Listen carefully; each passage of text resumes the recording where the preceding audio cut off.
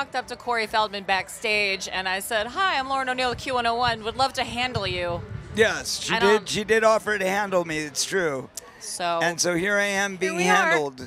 I'm being luckily not manhandled, but handled nonetheless. I'll be gentle, I promise. I think we handled the stage pretty well. Okay, can I just say that Corey Feldman had the most crowd surfers at Riot Fest yet. It was unbelievable, and I was lucky enough to be in the pit and witness the show. It's amazing. Not only that, but I was told now by the head of publicity and the head of the director of the festival, I guess, that was the most, and the photographer for Riot Fest, they said that was the most people in 10 years that they've been doing this that they've ever had on the side stage during the day. Yep, I believe it.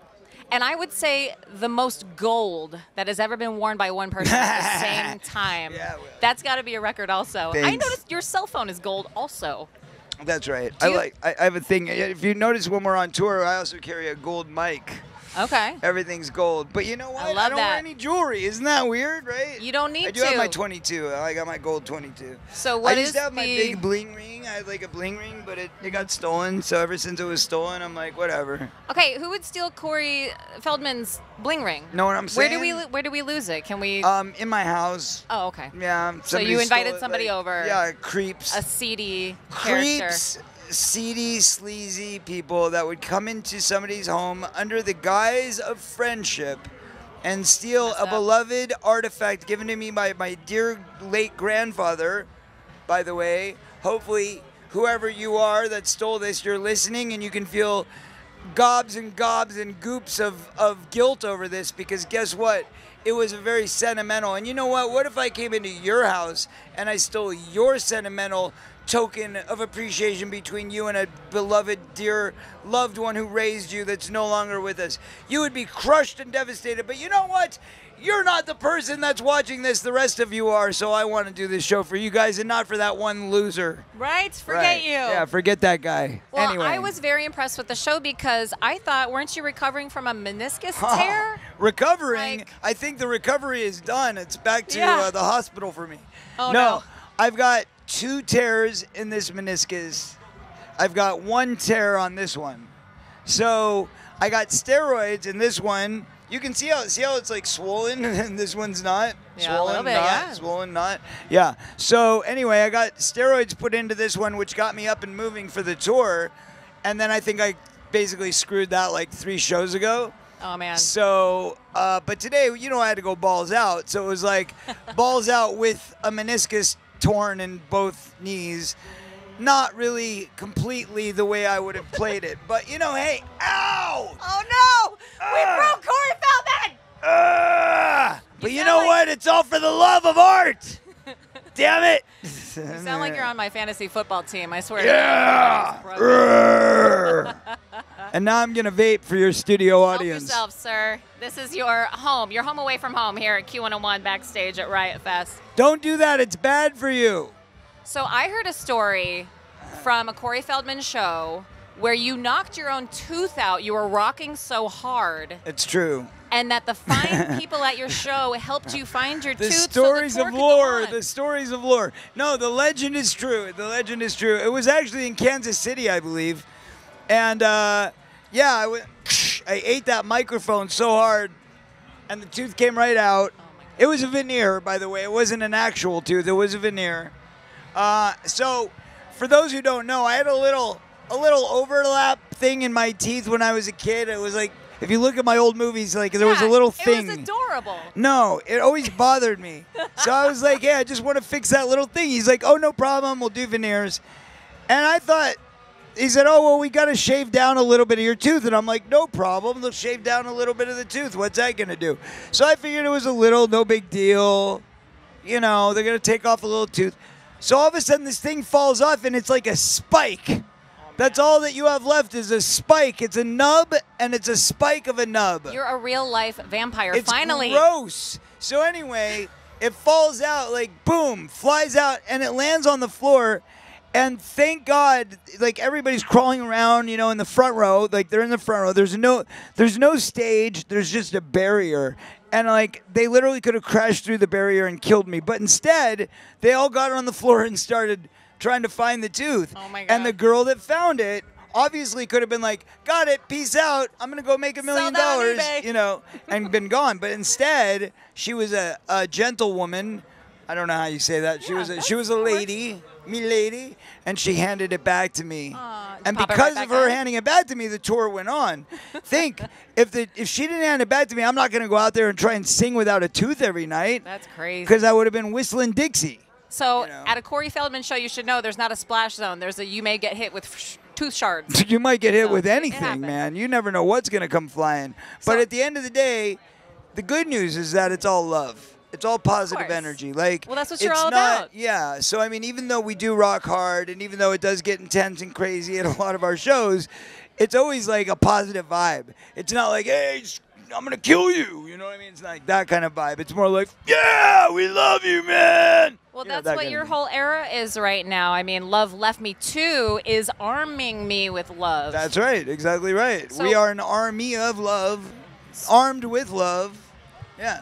How do It's you all about arm, the love. How do you arm yourself with love every day? You know, I'm one of those people that somehow manages to wake up in a good mood with a positive outlook for each day. Do you wake up high every day? No. What's I the secret? don't. What's the secret? No, I just, you know what? Like, I could have the worst freaking day, and it's just like hell, and everything sucks, and I'm so pissed, and I go to bed, and then like, you know, I wake up the next day, and I'm like, oh, okay, what's going on today? What's gonna happen? You know, I just like forget about all of it, and I just go into like the next day, like, what's gonna happen? How do we make today better? Do you get a solid 8 hours? Is that the secret? Never. Never. No, it's so rare that I 2 get hours? that. I would love that, but my body won't even allow it. Like, That's if I so true. get 6 hours, I'm like, oh, yeah, that was great. All right, I'm ready to get on. So, no, I usually get like four or five because I work so much. I'm usually working like 18 Yeah. to 20 hours a day on A whatever it is day? I'm doing. A day, yeah. Oh, my yeah. God. Because, like, for example, I'll give you a small taste. So right before I came here to do this tour, I was doing a network television show, which I can't tell you what it was, but they were shooting 12 hours a day. Wow. So I was shooting with them 12 hours a day and then going home to my band, which was waiting for me set up, waiting to rehearse for our last few days before leaving for tour for 2 months. And so, like, 4 hours of rehearsal after the 12-hour shoot day, and then I'd have to sleep somewhere in there, Yeah. right? So by the time I finally got to sleep, and then I'd have to get up to get back to the studio to shoot. So I was literally working 18 hours, you know, 2 hours of getting back and forth and like 4 hours of sleep. And I did that for a whole week leading up to the tour launching, and with a torn meniscus or two, and with a chest infection. I had a chest infection I'm still getting over. So my voice is a little weak. You are superhuman. I don't know, man. I just got to keep going. I just don't let myself quit, you know? I feel like if I stop for 2 seconds, my whole thing's going to just collapse. So I just keep like, oh, yeah, did I mention I'm going through a freaking separation with my wife? So it's like, this is hitting the press at the same time. I'm like doing the Olympics of drama. I'm like, let's go do Riot Fest. Yay! You know, so that's pretty much me Well, right you're now. doing fantastic. Thank if you. no one's told you that today. Oh, God bless. Thank you.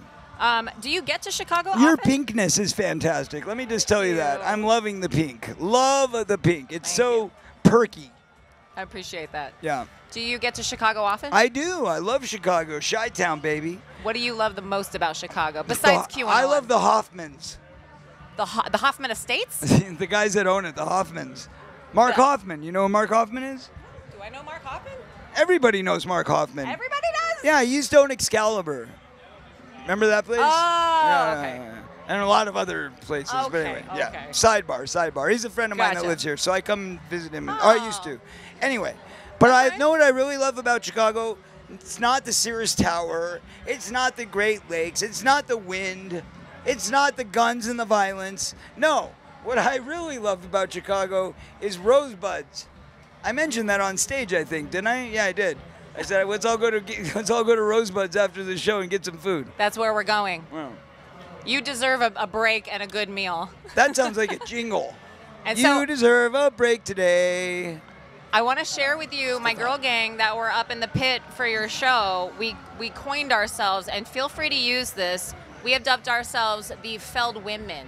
I like it. So I like it. If you have a girl gang, going to see Corey Feldman on this tour, you are a Feldwoman. You're officially part of the woman team. Part of I our like gang. it. We'll come up with like a handshake and I think all it's that strong. stuff. I think it's very strong. Hashtag. Yeah, I like it. Do they all have to have pink hair or no? They don't. No. We take right. all shapes and sizes, all colors, like and it. all types. Very multi-versatile. Yes. I like it. Well, thank you so much for taking time out of your busy schedule just to sit and talk crap with us Oh, today. well, I enjoyed it so much. Appreciate you, buddy. Thank you for having me, and thanks for the support, and thanks for watching the show. Come Happy on Riot back out Fest. and see us again. Do it. We're You going will to be never all regret it. over the country for the next month and a half, and then we're leaving the country next year to go all over the world. So get us while you can. Do it.